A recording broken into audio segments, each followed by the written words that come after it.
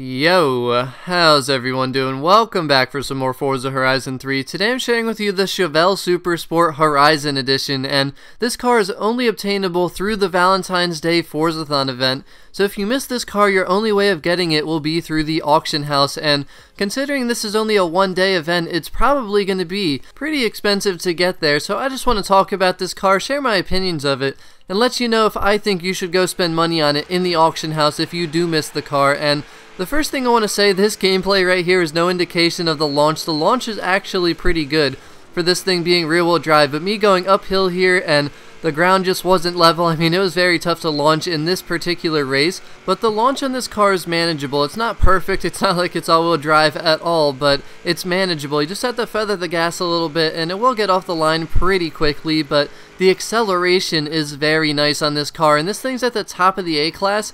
So the acceleration and the speed for this thing is actually very good. This thing can certainly pull in a straight line, and that's what it is. I mean, it's a classic muscle car, and it's supposed to be good in a straight line. Now, around bends, the handling is not amazing, but it's a lot better than I thought it would be, and the reason for that is you can kind of like drift around certain bends. Now, the really sharp bends, you just have to brake and slow down, and you know, you're pretty much just gonna have to do that.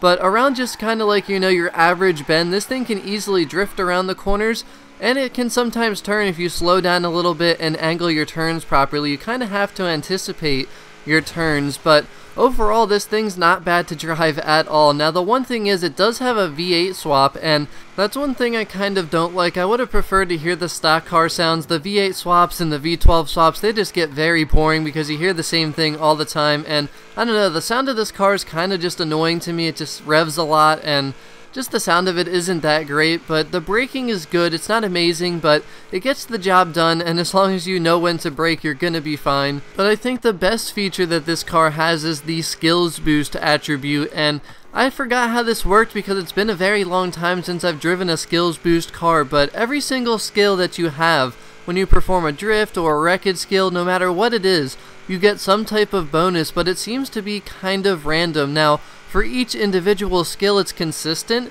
but each different skill you get a different bonus, it seems like, because sometimes I get like 140, sometimes I get like 190, and it's kind of random too. It's like 141, 196, so the bonus is definitely not 100% like it is for like a drift skills boost car, but it's somewhere between, it seems like 30 and 50%, but it's really nice and that's balanced because you get a bonus for every skill though, no matter what. It's not just drift skills, or it's not just speed skills like some of the other Horizon editions, so this can make it really easy to get your skill chain. So if you're looking for skill points to save up, this car and other skill boost cars will be very good for that. But overall, I like the car, but I can't say I love the car, and in terms of buying it from the auction house, I would not spend a ton of money on this thing. I would maybe say like 500,000, 600,000, but after that, I would not spend much more money than that. And the thing is, you can probably find other skills boost cars that perform better than this thing in the auction for cheaper than what this thing will be going for. So you want to keep that in mind, but this car is fun to drive. If you love classic muscle,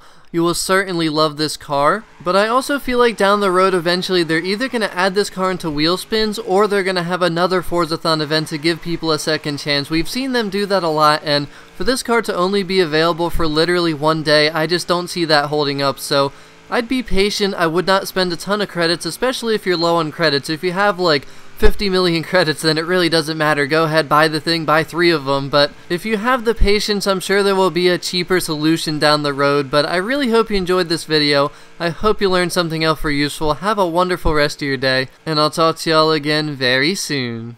Peace out.